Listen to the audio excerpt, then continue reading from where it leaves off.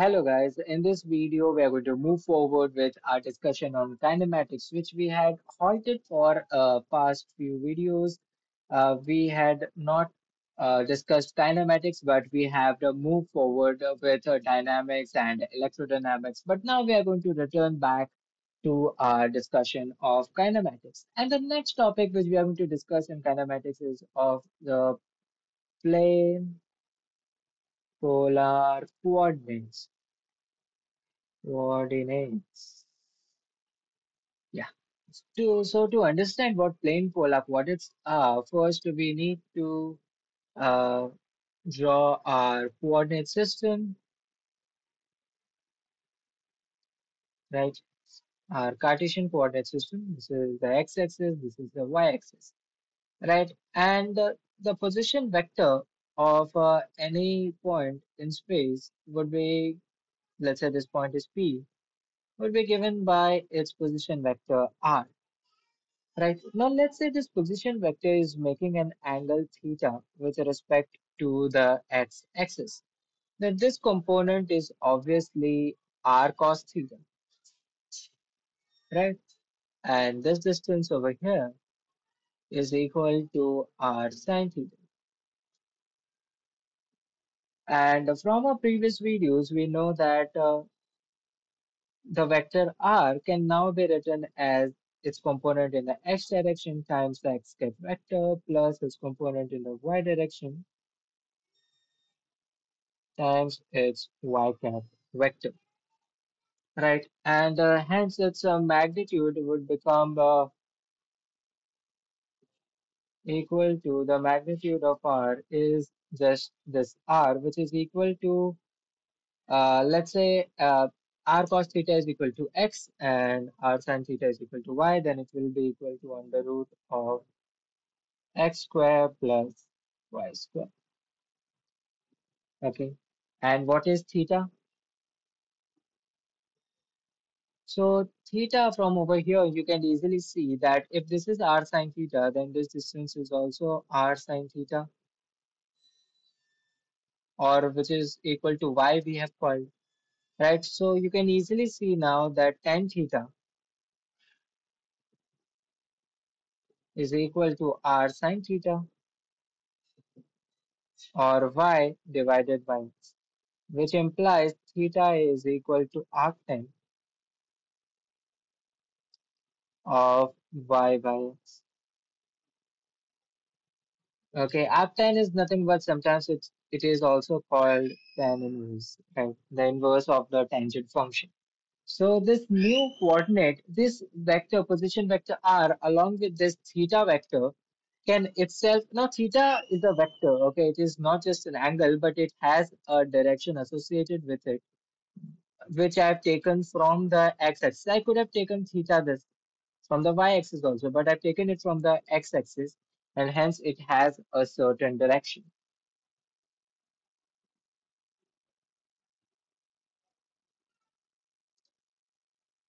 Now we can draw a unit vectors along this r cap r direction and call it r cap, right? And we can draw a unit vector perpendicular to this, right? And this is, as you can see easily, in the theta direction. So we call it theta cap. Now, why perpendicular? Perpendicular because here you have seen how I've taken the component of r along the x and y axis. It would not have been possible to take the component if this angle between r and x, yeah, is 90 degrees, because then cos theta would become zero. Cos of 90 is zero, right? So the r would not have a component in the x direction. And that's why y is perpendicular to x. Y does not have a component in the x direction. In the same manner, we have drawn two unit vectors, r cap and theta cap, both perpendicular, so that they don't have components with each other. That means theta cap does not have a component in the r cap direction, and r cap does not have a component in the theta cap direction. Right? Only these kind of vectors form a basis, because any other vector we can represent in terms of its component in this r cap and theta cap direction now. Okay, but we would not want r cap and theta cap itself to depend upon each other because then they just do not form a basis. Now, both r cap and theta cap depend upon theta. How? Let's say you have r cap, you have a circle, right? Consider a circle. Then this is the position vector. Basically, we are considering a particle moving along the circle. So its particle's position is changing like this. It has velocity like this along the tangent to the circle every time, so that it keeps moving along the circle, right? So this is the r. So you will see that r is constant everywhere. But what is changing is theta, right? And r cap is also changing. First, r cap was in this direction and r cap is in this direction. But the magnitude of r is constant because the radius of the circle is constant. Right, so the magnitude of R is constant, but what is changing is theta. So, and theta cap is obviously depending upon theta, right? Like this, theta cap is equal to theta vector divided by its magnitude, right? So theta cap is obviously depending upon theta. So both R cap as well as theta cap are actually functions of theta, right? They both change with theta. And how they change with theta. For that, consider the x cap and y cap vector and also the minus x cap. Why did I consider the minus x cap vector? You're going to discover soon. Okay. So if this angle is theta, that means this angle is also theta by the properties of angles, and this angle is also theta. So now what we are going to do is we are going to take the components of r cap in the x cap and y cap direction and also that of theta cap in the x cap and y cap direction. I'm going to represent these in terms of the Cartesian. Basically, you're transforming, you are changing your coordinate system from Cartesian to the polar coordinate system. And how do we do that? We're going to find out now. So we get r cap is equal to, now the magnitude of r cap is 1. So actually it is magnitude of r cap into cos theta, right? Its component in the x direction, x cap direction. So, but the magnitude of r cap is 1. So we just get cos theta x cap plus sine theta y cap from here, right? This is r cap cos theta and its component we can take in the y cap direction also. Similar to how we took the components of r in the x and y direction. And same we are going to do with theta cap now. Okay, so you can see that theta cap's component, the cos theta component will be along the y cap direction, whereas its sine theta component will be along the minus x cap direction. So it is going to give, so we will get theta cap is equal to minus sine theta x cap, which means we have taken actually sine theta of minus x cap, its component in the minus x direction, plus cos theta y cap. Okay. Now, one thing which makes these vectors different from the Cartesian coordinate system, as we are going to soon see, is that you can see these are theta dependent, as I've already told you. And the particle, if it moves in a circle, as I've told you, the theta changes with time. And if these vectors depend upon theta, that means those vectors will also change with time. And hence, these unit vectors in the polar coordinate system are time independent. Whereas the vectors x cap, y cap, and z cap from our Cartesian coordinate system, as we have already discussed in our previous video, are time independent and space independent. They are same everywhere in space and in time. So when we had taken derivative of these vectors, we had seen that the derivative was zero.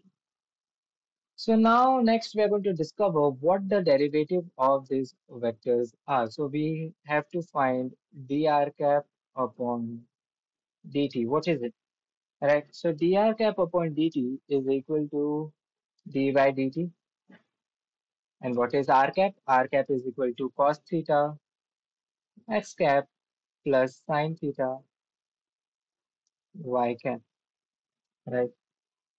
So now, as I've told you, x cap and y cap are time independent, so they will just come out of the derivative when differentiation of cos is minus sine theta, right? Plus cos theta, y cap similarly. Differentiation of sine theta is cos theta and y cap is constant with respect to time. So we get this. Now you can see what minus sine theta x cap plus cos theta y cap is. It is just theta cap vector. And multiplied to this, you will get d theta by dt because of chain rule discussed in a previous video. So first you differentiate cos theta and then you differentiate theta and uh, multiply it to the derivatives, right? So this was the chain rule. Now we can easily see that minus sine theta x cap plus cos theta y cap is equal to the theta cap vector. So we get d theta upon dt theta cap, which is in Newton's notation, theta dot theta cap is equal to r cap dot, right? So the time derivative of r cap is nothing but theta dot theta cap. So you see the time derivative of the r cap vector is not equal to zero, unlike our unit vectors from the Cartesian coordinate system. Next, similarly, we are going to look into the derivative of theta cap. So theta cap dot is equal to d theta cap upon dt. So that is equal to d by dt of minus sine theta from this expression. So we get minus sine theta x cap plus cos theta y cap, right? And as I've told you, differentiation of sine theta is cos theta. So I'm going to get minus cos theta x cap because x cap for the time derivative is 0 plus it is constant. So uh, cos theta, the differentiation is minus sine theta y cap times due to our chain rule or theta cap.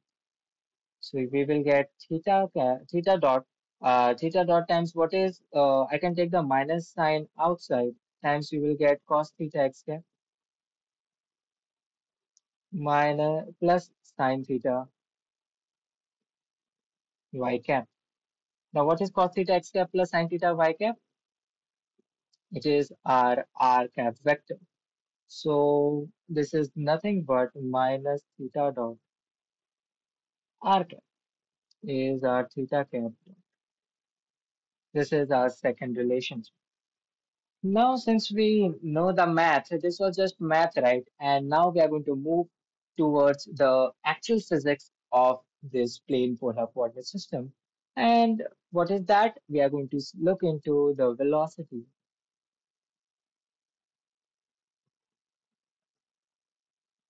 of a particle in polar coordinate system. Now, our definition of velocity is not going to change. It is just going to be dr upon dt. Okay. What is R? R, if we can write like any other vector as its magnitude times the unit vector. So we get now applying a chain rule, sorry, product rule. We're going to apply product rule over here. So we get R cap dr upon dt plus R dr cap upon dt. Now this is the term which was going to zero in our Cartesian coordinate system. But here we have seen that dr cap upon dt is not equal to zero. So dr upon dt I can write in Newton notation as r dot r cap plus r times what is dr upon dt? Scroll. So here we have dr upon dt is theta cap theta dot. So we are just going to get r into theta dot theta cap, right? And this is our velocity in the polar coordinate system. Here the term r dot is known as the radial velocity because it is due to the change in the radius or the position vector of that particle And the r theta dot, here theta dot is our angular velocity,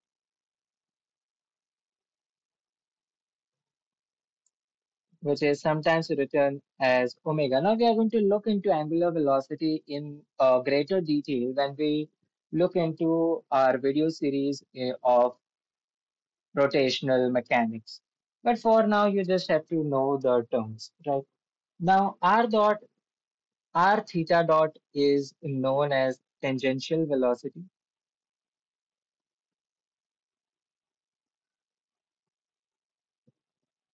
Okay, because it is changing in the theta cap direction, which is if you draw a circle, if we had drawn a circle right over here, so you can see that the velocity of this body is tangent to the circle, right? And hence, it is this velocity which is in the theta cap direction. If this is in the r cap direction, tangent to the circle is the theta cap direction. So that is our tangential velocity. Now, since we know the velocity in polar coordinate system, the next topic that we are going to look is obviously the acceleration in the polar coordinate system. So what is the definition of acceleration? It is nothing but dv upon dt, which we have looked into in our previous videos. So we get d by dt of, and we have just found it was equal to r dot r cap plus r theta dot theta cap, right? So what do we get? Again, applying a product rule over here, we get first applying for product rule to the first term, we get r double dot r cap plus r dot into r cap dot. What is r cap dot? R cap dot is, where is it? Is theta dot theta cap. So r cap dot is theta dot theta cap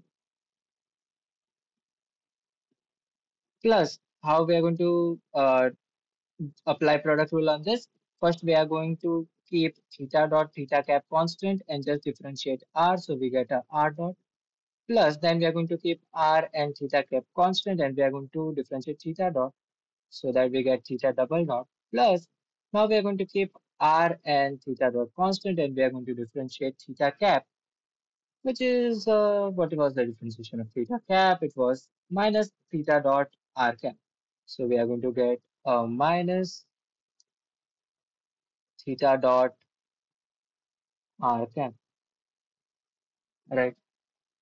So this would be equal to r double dot r cap plus you will see that these two terms are the same. So you get 2r dot theta cap plus r theta double dot theta cap plus r, this will be a minus sign, r theta dot square r cap. Now taking the r cap and theta cap terms so common, we are going to get r double dot r theta dot square r cap plus 2r dot theta dot plus r theta double dot theta cap. Okay. So this expression looks quite complicated, but actually most of the terms will go to zero while we are solving our problems. We are going to realize that. Okay, so it depends upon the problem that which terms survive and which terms go to zero. We are going to soon look into examples in our future video. Right, so let's break this down. What is r double dot? This just like the radial velocities are radial acceleration.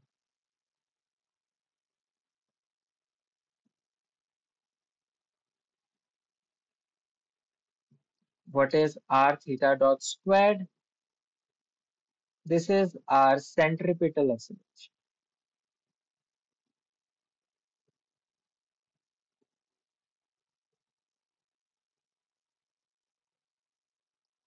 Why centripetal? Because of this minus sign.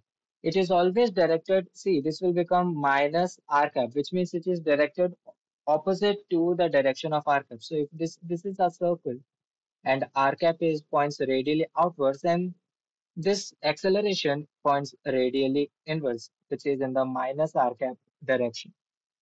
Right? That's why it always points towards the center of the circle everywhere. Right? If this is r cap, then centripetal acceleration will always point towards the center of the circle. Theta double dot is known as our angular acceleration,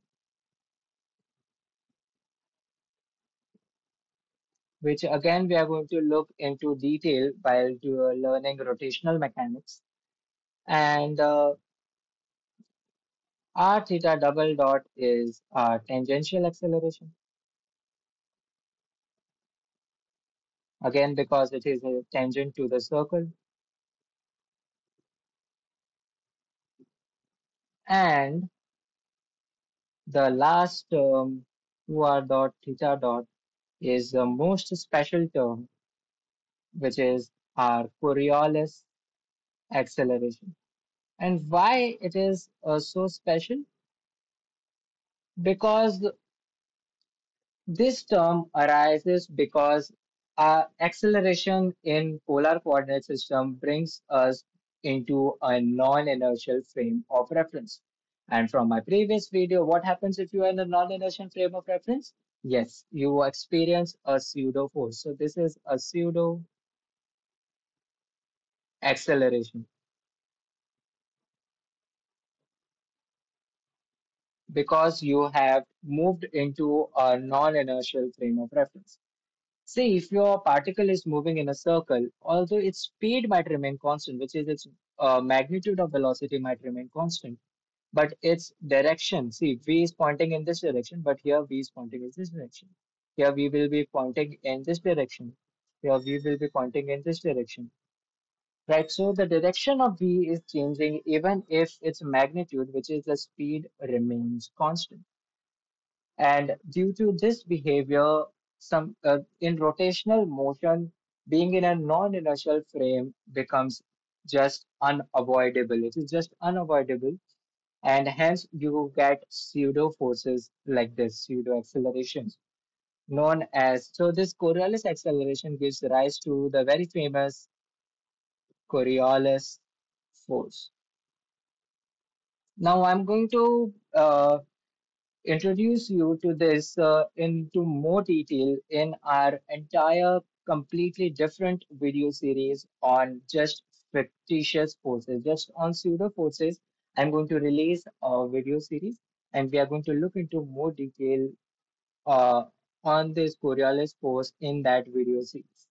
So that's it, guys. In this video, I wanted to explain to you the very famous velocity and acceleration in a polar coordinate system and how it differs from our Cartesian coordinate system and how amazing this polar coordinate system is because its unit vectors change in both space as well as time, which makes it very special.